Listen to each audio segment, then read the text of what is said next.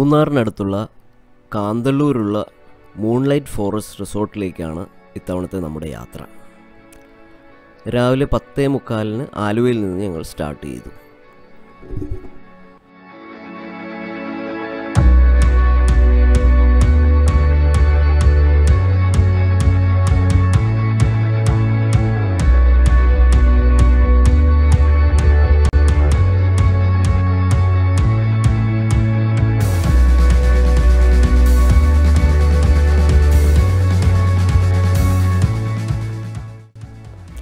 ചീയപ്പാറ വെള്ളച്ചാട്ടത്തിൽ വെള്ളം കംപ്ലീറ്റ് ആയിട്ട് ഡ്രൈ ആയിരിക്കുകയാണ്. ഒരു തരി പോലും വെള്ളമില്ല.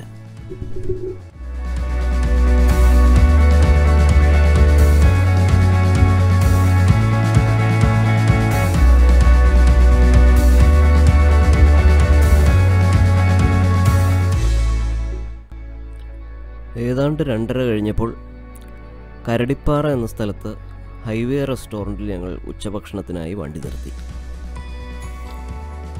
ഇത് നല്ലൊരു റെസ്റ്റോറൻ്റാണ്. വാഷ്റൂം ഫെസിലിറ്റിയൊക്കെ ഉണ്ട്. പിന്നെ ഭക്ഷണവും തിരക്കേടില്ല. പക്ഷെ ഇവിടുത്തെ മെയിൻ അട്രാക്ഷൻ എന്ന് പറഞ്ഞാൽ, ഇവിടുത്തെ പ്ലസ് പോയിൻ്റായിട്ട് പറയുകയാണെങ്കിൽ ഇവിടുത്തെ വ്യൂ ആണ്. അതിമനോഹരമായൊരു വ്യൂ ആസ്വദിച്ചിരുന്ന് നമുക്ക് ഭക്ഷണം കഴിക്കാമെന്നതാണ് ഇവിടുത്തെ പ്രത്യേകത.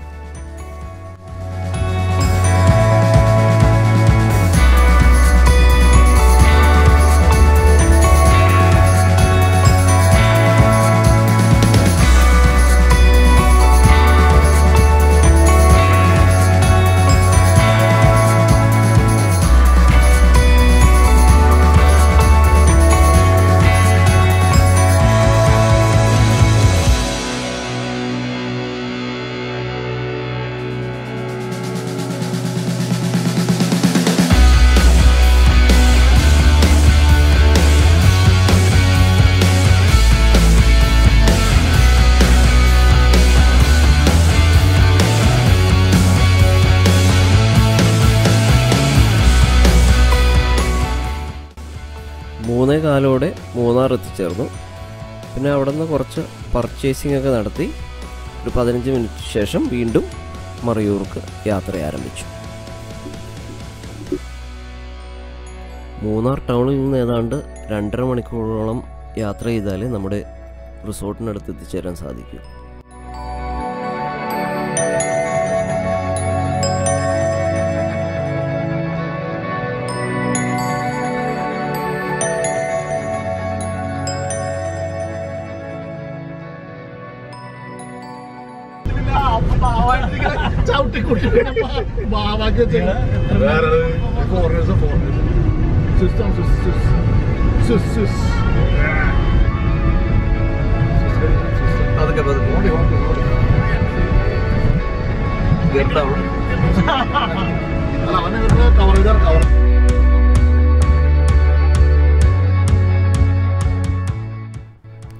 വരയാടുകളുടെ പ്രജനനകാലമായതിനാൽ ഇരവികുളം നാഷണൽ പാർക്കിൽ സന്ദർശകർക്ക് വിലക്ക് ഏർപ്പെടുത്തിയിരിക്കുകയാണ്.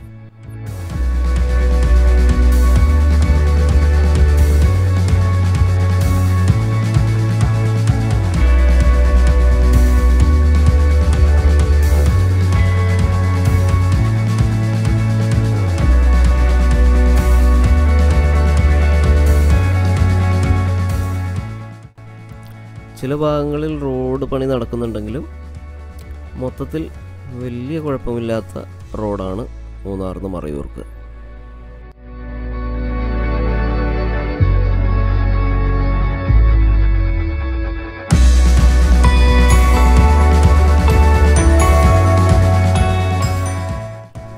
മറയൂരിലെ പ്രസിദ്ധമായ ചന്ദനക്കാടുകളൊക്കെ പിന്നിട്ട് ഞങ്ങൾ യാത്ര തുടർന്നു. മൂന്നാറിന്ന് 2 മണിക്കൂറോളം സമയമെടുത്ത് നമ്മൾ മറയൂർ എത്തിച്ചേർന്നു.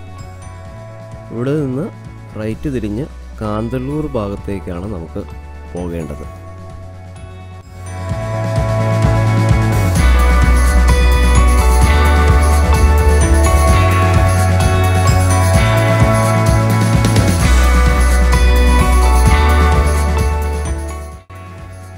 കരിമ്പിൻ തോട്ടങ്ങൾ അതിരിടുന്ന ഒരു ചെറിയ വഴിയിലാണ് ഞങ്ങൾ എത്തിപ്പെട്ടത്.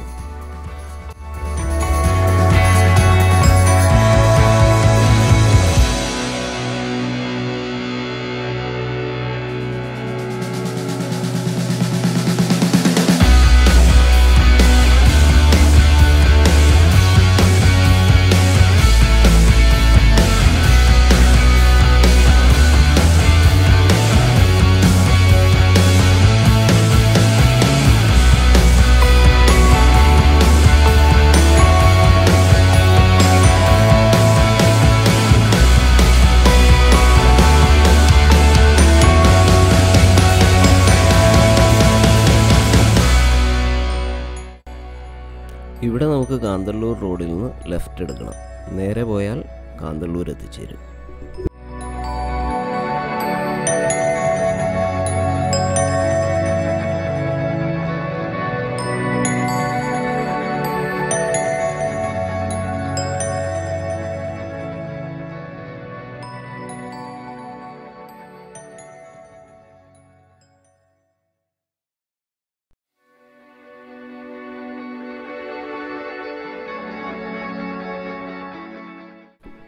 അങ്ങനെ ഞങ്ങൾ വൈകിട്ട് 5:40 അഞ്ചുവീട് ക്ഷേത്രത്തിൻ്റെ പരിസരത്ത് എത്തിച്ചേർന്നു.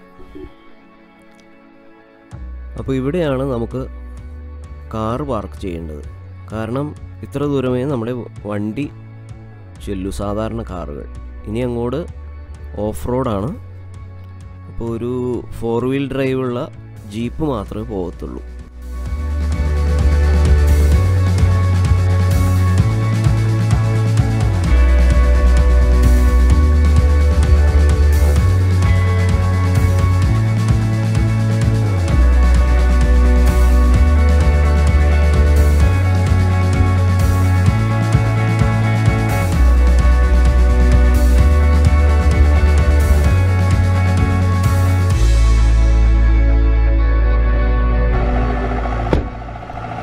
അങ്ങനെ ജീപ്പ് കാത്ത് നിന്നപ്പോൾ അതാ ഒരു പുതുമയുള്ള കാഴ്ച. ബമ്പറിൽ ബോണറ്റിൻ്റെ മുകളിലും എല്ലായിരുന്നു ആൾക്കാർ യാത്ര ചെയ്യുന്നത്. അപ്പോൾ അത് പോയി കഴിഞ്ഞപ്പോൾ അതാ മറ്റൊരു ജീപ്പ് വരുന്നു. അത് അതിലും ഭയങ്കരമാണ്. ഇത് അടുത്തുള്ള കാട്ടിൽ നിന്ന് പേപ്പർ ഉണ്ടാക്കാൻ വേണ്ടിയിട്ട് പെരുമ്പാവൂർ കൊണ്ടുപോകാനുള്ള യൂക്കാലിപ്സ് മരങ്ങൾ വെട്ടിയിട്ട് വരുന്ന പണിക്കാരാണ്. അത് ഒറ്റ സ്പേസ് പോലും പാഴാക്കി കളഞ്ഞിട്ടില്ല. എവിടെയൊക്കെ സ്ഥലമുണ്ടോ അവിടെയൊക്കെ ആൾക്കാർ ഇരിക്കുന്നു. അപ്പോഴേക്കും കുമാർ ചേട്ടൻ അദ്ദേഹത്തിൻ്റെ ജീപ്പുമായി അവിടെ എത്തിച്ചേർന്നു.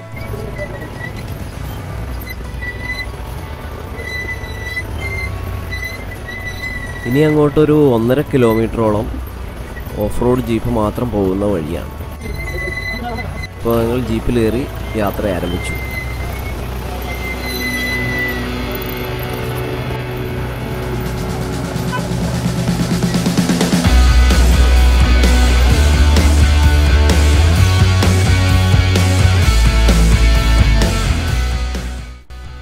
ആദ്യമൊക്കെ സാമാന്യം തിരക്കേടില്ലാത്ത റോഡായിരുന്നെങ്കിലും അങ്ങോട്ട് പോകുന്തോറും റോഡിൻ്റെ അവസ്ഥ വ്യത്യാസപ്പെട്ടുകൊണ്ടിരുന്നു.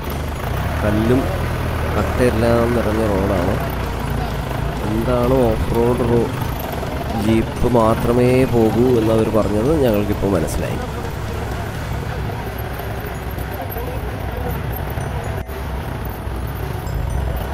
പിന്നെ ഇടുക്കിക്കാർ 1.5 കിലോമീറ്റർ എന്ന് പറഞ്ഞാൽ അതൊരു മിനിമം 2 കിലോമീറ്റർ എങ്കിലും കാണുമെന്നാണ് എൻ്റെ അനുഭവങ്ങൾ എന്നെ പഠിപ്പിച്ചിട്ടുള്ളത്.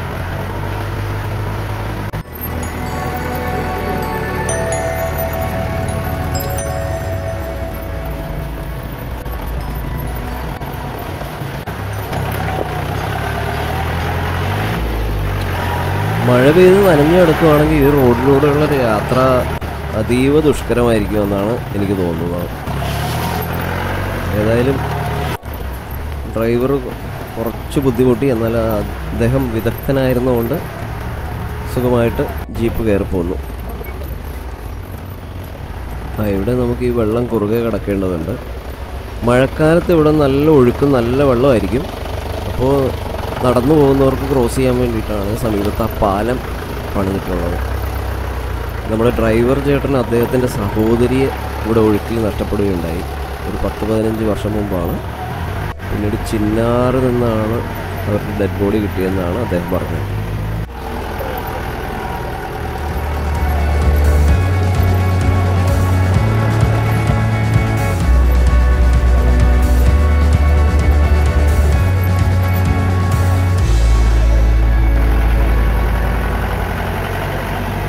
അതാ കാണുന്നതാണ് നമ്മുടെ കോട്ടേജ്.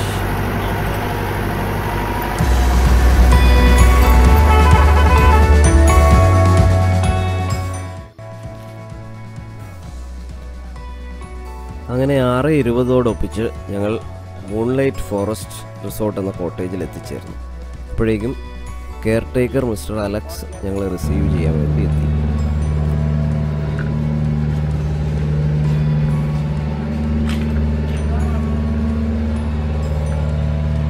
കോട്ടേജിൻ്റെ അകത്തേക്ക് കയറി കഴിഞ്ഞാൽ നമ്മളെ എതിരേൽക്കുന്ന വിശാലമായ ഒരു ലിവിങ് റൂമാണ്.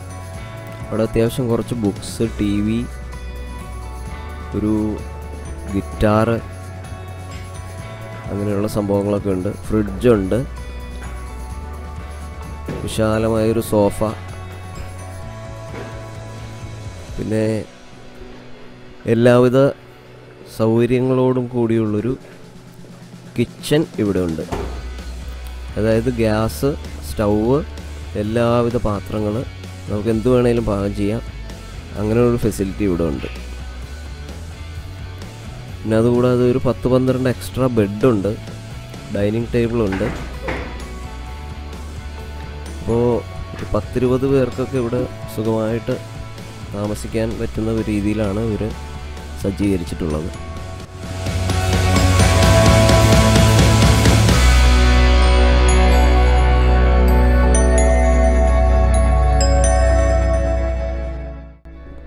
ഉടനെ തന്നെ സാധന സാമഗ്രികളൊക്കെ ഇറക്കി വെച്ച് ഞങ്ങൾ അടുത്തുള്ള പുൽമേട്ടിലേക്ക് നടന്നു. അവിടെ ഒരു പാറക്കെട്ടൊക്കെ ഉള്ള ഒരു വ്യൂ പോയിൻ്റ് ഉണ്ട്. അതായിരുന്നു ഞങ്ങളുടെ ലക്ഷ്യം.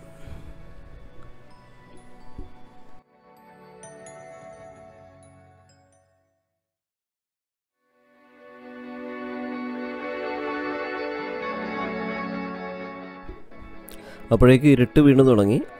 കൂടാതെ തണുപ്പിനും കാഠിന്യം കൂടി വന്നുകൊണ്ടിരുന്നു. ഈ കോട്ടേജിൽ ക്യാമ്പ് ഫയറൊക്കെ ഇടാനുള്ള സൗകര്യമുണ്ട്. പക്ഷേ രാത്രി നല്ല കാറ്റായതുകൊണ്ട് നമ്മളത് വേണ്ടെന്ന് വെച്ചു. ഒരു പഴയ മോഡൽ വില്ലേജ് ജീപ്പ് ഇവിടെ കിടപ്പുണ്ട്. നന്നായിട്ട് മെയിൻറ്റെയിൻ ചെയ്ത് ഓടുന്ന വണ്ടിയാണത്. പക്ഷേ നമ്മൾ ചെന്നപ്പോഴേക്കും അതിൻ്റെ ബാറ്ററി ഡൗൺ ആയി കിടക്കുകയായിരുന്നു. അതുകൊണ്ട് നമുക്ക് അതിൽ കറങ്ങാൻ സാധിച്ചില്ല.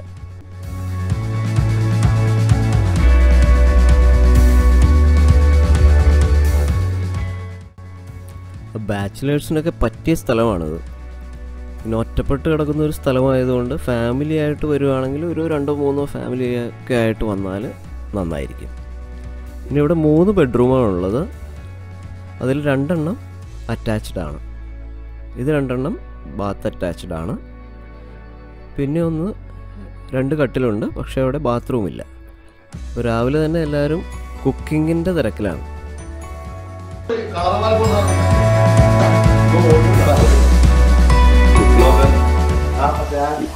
കളർഫുൾ ചിക്കൻ കറി, noodles, Chobi, chief cook, supervisor, apprentice. കോട്ടേജിന് തൊട്ടടുത്തായിട്ടൊരു ഏറുമാടം കെട്ടിയിട്ടുണ്ട് ഒരു മരത്തിൻ്റെ മുകളിൽ. അപ്പോൾ നമ്മൾ ഏതായാലും അങ്ങോട്ടൊന്ന് കയറി നോക്കാൻ തീരുമാനിച്ചു.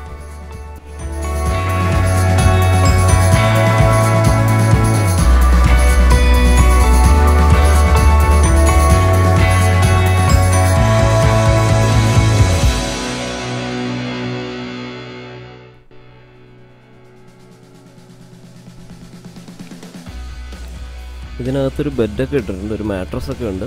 പക്ഷേ അടുത്തങ്ങ് ആരും ഇവിടെ കിടന്ന ലക്ഷണമില്ല.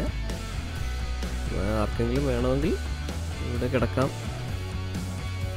ഒരു ബെഡ്ഷീറ്റൊക്കെ ഇട്ട്. പിന്നെ പുറകിലായിട്ടൊരു ബാൽക്കണിയൊക്കെ ഉണ്ട്.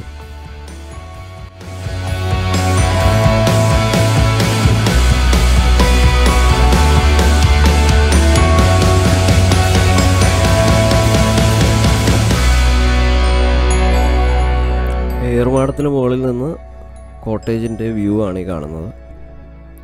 അപ്പോൾ നമ്മൾ അടുത്ത് പരിസരങ്ങളിലൊക്കെ ഒന്ന് നടക്കാൻ തീരുമാനിച്ചു. അപ്പോൾ അടുത്ത ആ കുന്നിൻ്റെ മുകളിലായി കാണുന്നത് നമ്മൾ ഇന്നലെ വണ്ടി പാർക്ക് ചെയ്ത ക്ഷേത്രമാണത്. അവിടെയാണ് നമ്മുടെ വണ്ടി കിടക്കുന്നത്. അപ്പോൾ അവിടെ നിന്നാണ് നമ്മൾ ജീപ്പിൽ വന്നത്.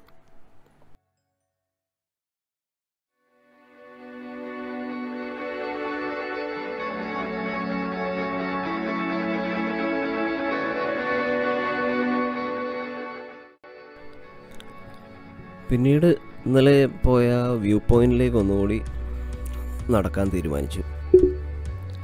അപ്പോൾ ഇത് നല്ല മഴക്കാലത്ത് നല്ല പച്ചപ്പായിരിക്കും ഇവിടെ. ഇപ്പോൾ ഏതാണ്ട് ജാനുവരി സീസൺ ആയതുകൊണ്ട് കുറച്ച് ഡ്രൈ ആയിട്ടുണ്ട്. എന്നാൽ ഈ വ്യൂ പോയിന്റിൽ ഈ പാറയുടെ മുകളിലിരുന്നാൽ നല്ല വ്യൂ ആണ്. താഴെയുള്ള ടൗണുകളൊക്കെ കാണാൻ ചില കോവിൽക്കടവ്, മറയൂർ കാണാൻ പറ്റുമെന്ന് എനിക്കറിയില്ല. ഏതായാലും ആ കാണുന്ന കോവിൽക്കടവാണെന്നാണ് നമ്മുടെ കെയർ ടേക്കർ പറഞ്ഞത്. അപ്പോൾ അത് ഏതായാലും കാണാം. പിന്നെ ഇവിടെ കാറ്റുകൊണ്ടിരിക്കാൻ നല്ല രസമാണ്.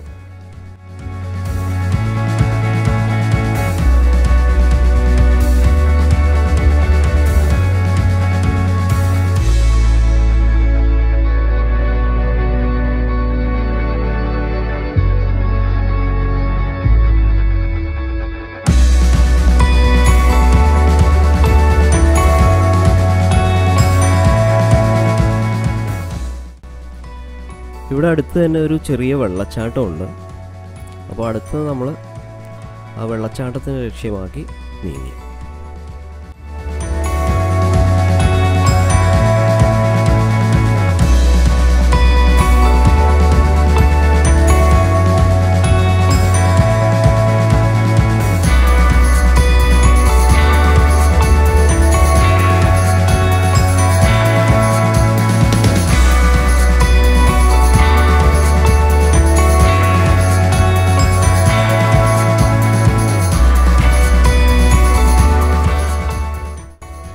ഏതാണ്ട് 10 മിനിറ്റ് നടന്നപ്പോൾ തന്നെ നമ്മൾ വെള്ളച്ചാട്ടത്തിൻ്റെ അടുത്തെത്തി.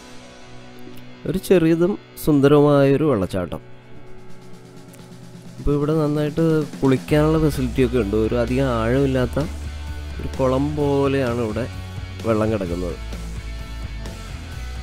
അപ്പോൾ അത്യാവശ്യം തണുപ്പുള്ളത് കൊണ്ട് നമുക്ക് കുളിക്കാൻ തോന്നിയില്ല. കുറച്ചുകൂടി വേനൽ ടൈമിലൊക്കെയാണ് വരുന്നതെങ്കിൽ ഇവിടെ സുഖമായിട്ട് കുളിച്ച് എൻജോയ് ചെയ്തിട്ട് പോവാം. വെള്ളത്തിനും അത്ര ആഴമില്ലാത്തതുകൊണ്ട് പേടിക്കാനൊന്നുമില്ല.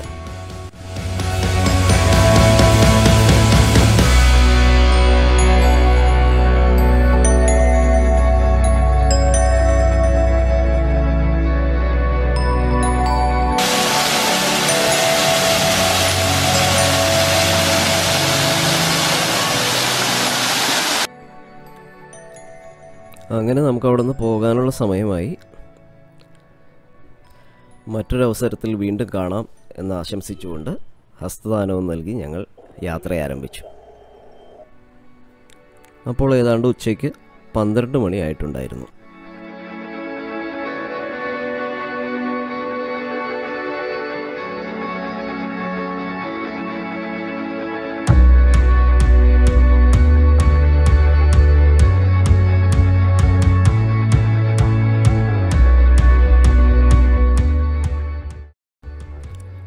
താഴെ എത്തിയപ്പോൾ നമ്മുടെ വണ്ടി ഏതായാലും അവിടെ സേഫായിട്ട് തന്നെ കിടപ്പുണ്ട്. മറയൂർ വന്നാൽ പ്രസിദ്ധമായ മറയൂർ ശർക്കര ഉണ്ടാക്കുന്നത് കാണാതെ പോകുന്നത് എങ്ങനെ? അതുകൊണ്ട് വഴിയരിയിൽ കണ്ട ഒരു ശർക്കര ഉണ്ടാക്കുന്ന സ്ഥലത്ത് ഞങ്ങളൊന്ന് സന്ദർശിക്കാൻ തീരുമാനിച്ചു.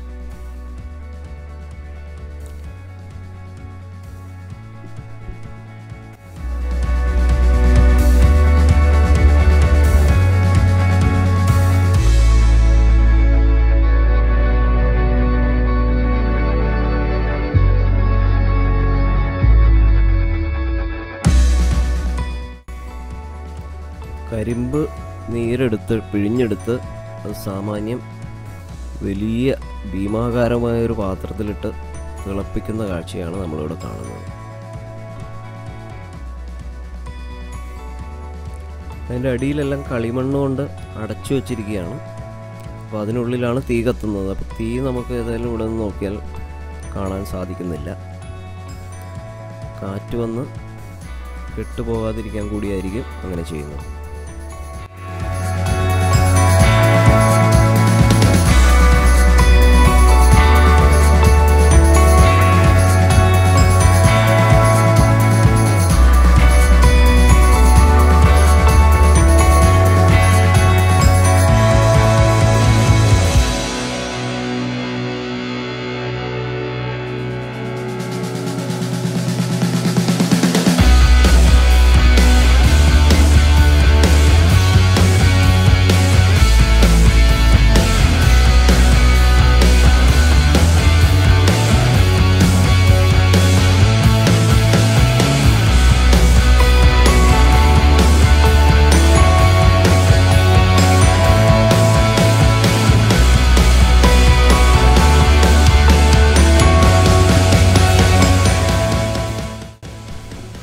3 തരം ശർക്കര നമുക്ക് ഇവിടെ നിന്ന് വാങ്ങുവാൻ സാധിക്കും.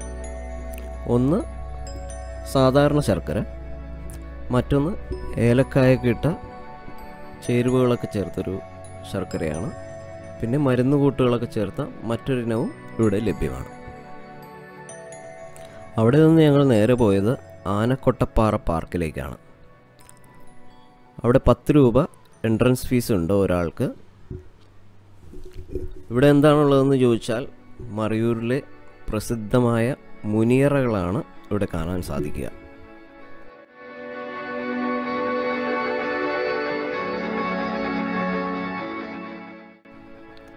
മഹാശിലയുഗ കാലത്ത് പണിതതെന്ന് കരുതപ്പെടുന്ന ഇവ ഓരോന്നും 6000 BC മുതൽ 10000 BC വരെ പഴക്കമുള്ളതെന്നാണ് അനുമാനിക്കപ്പെടുന്നത്.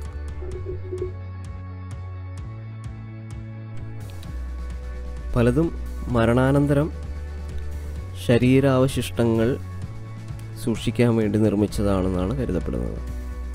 മറ്റു ചിലത് ആൾക്കാർ താമസിക്കാനായി ഉപയോഗിച്ചതെന്നും പറയപ്പെടുന്നു.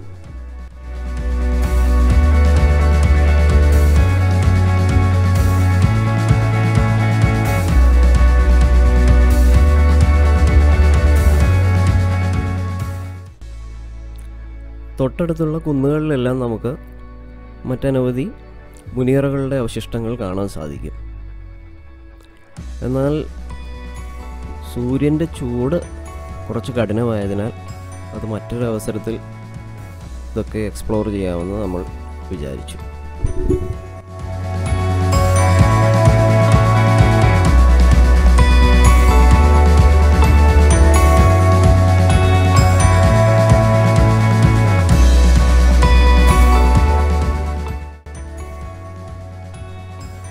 ഇവിടെ നിന്നാൽ താഴെയുള്ള കോവിൽക്കടവ് ടൗണിൻ്റെ മനോഹരമായൊരു ആകാശ ദൃശ്യം നമുക്ക് കാണാൻ സാധിക്കും.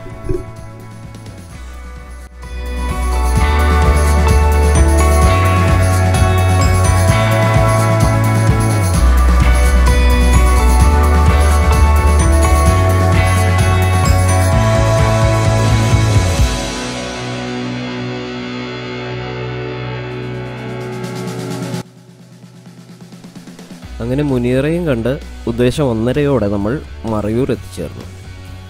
തിരിച്ചു പോകുമ്പോൾ നമുക്ക് പാലക്കാട് ഭാഗത്തേക്കാണ് പോകേണ്ടത്. അതുകൊണ്ട് ചിന്നാർ, ഉടുമൽപേട്ട്, പൊള്ളാച്ചി വഴി തിരിച്ചു പോകാമെന്ന് നമ്മൾ തീരുമാനമെടുത്തു. മറയൂർ നദിയും ദൂരത്തല്ലാതെയുള്ള കരിമുട്ടി വെള്ളച്ചാട്ടമാണ് ഈ കാണുന്നത്.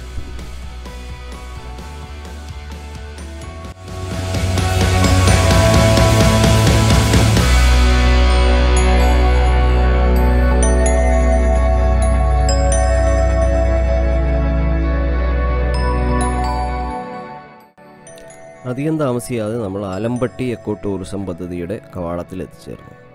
ഇവിടെ നിന്ന് ചിന്നാർ ഫോറസ്റ്റിനകത്തുള്ള ചില ട്രക്കിങ്ങുകൾ ലഭ്യമാണ്.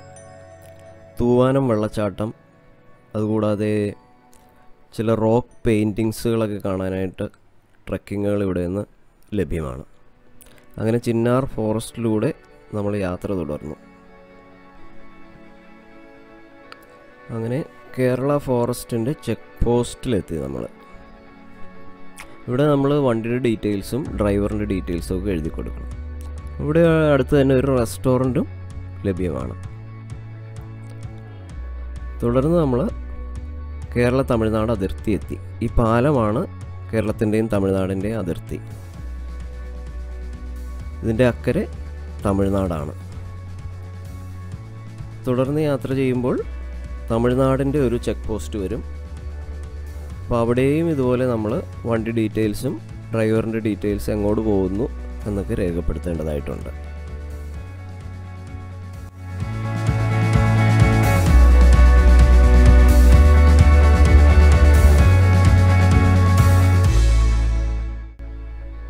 ഉച്ചസമയമായതിനാൽ മൃഗങ്ങളെ എന്തെങ്കിലും കാണാം എന്നുള്ള പ്രതീക്ഷ വൃഥാവിലായി. അല്ലെങ്കിൽ സാധാരണ ചിന്നാർ ഫോറസ്റ്റിൽ എന്തെങ്കിലും മൃഗങ്ങളെ നമുക്ക് കാണാൻ സാധിക്കുന്നതാണ്.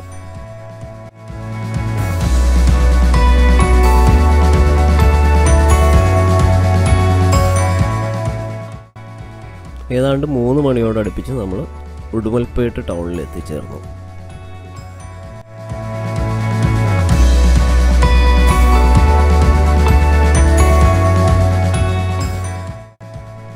തുടർന്ന് പൊള്ളാച്ചിക്കടുത്തുള്ള അമുദ സുരഭി എന്ന റെസ്റ്റോറൻറ്റിൽ ഉച്ചഭക്ഷണം കഴിക്കാനായിട്ട് നിർത്തി. നല്ല പാർക്കിംഗ് സൗകര്യമൊക്കെ ഉള്ള നല്ല ലാൻഡ്സ്കേപ്പൊക്കെ ചെയ്തൊരു വെജിറ്റേറിയൻ ഹോട്ടലാണത്.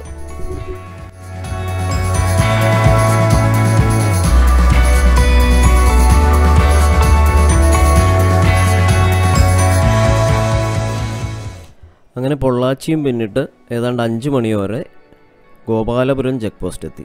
ഇത് തമിഴ്നാട്ടിൽ നിന്ന് വീണ്ടും കേരളത്തിലേക്ക് പ്രവേശിക്കുന്ന സ്ഥലമാണ്. ഏതാണ്ട് 5:30 കഴിഞ്ഞപ്പോൾ ഞങ്ങൾ പാലക്കാട് എത്തിച്ചേർന്നു. അങ്ങനെ ഈ യാത്ര ഇവിടെ പൂർണ്ണമാവുകയാണ്. അപ്പോൾ ഞങ്ങൾ പോയ കോട്ടേജിൻ്റെ ലിങ്ക് ഡിസ്ക്രിപ്ഷനിൽ ഞാൻ ചേർക്കുന്നുണ്ട്. ഏതായാലും ഈ യാത്ര ഡ്രൈവ് ചെയ്ത് പോകാൻ ഉദ്ദേശിക്കുന്നവർക്കൊരു സഹായമാകുമെന്ന് കരുതിയാണ് ഞാൻ സമയമൊക്കെ ചേർത്ത് ചെയ്തിരിക്കുന്നത്. ഏതായാലും ഈ വ്ളോഗ് നിങ്ങൾക്കെല്ലാം ഇഷ്ടപ്പെട്ട് കാണുമെന്ന് കരുതുന്നു. മറ്റൊരു വ്ളോഗുമായി വീണ്ടും കാണാം. അതുവരേക്കും ഗുഡ് ബൈ.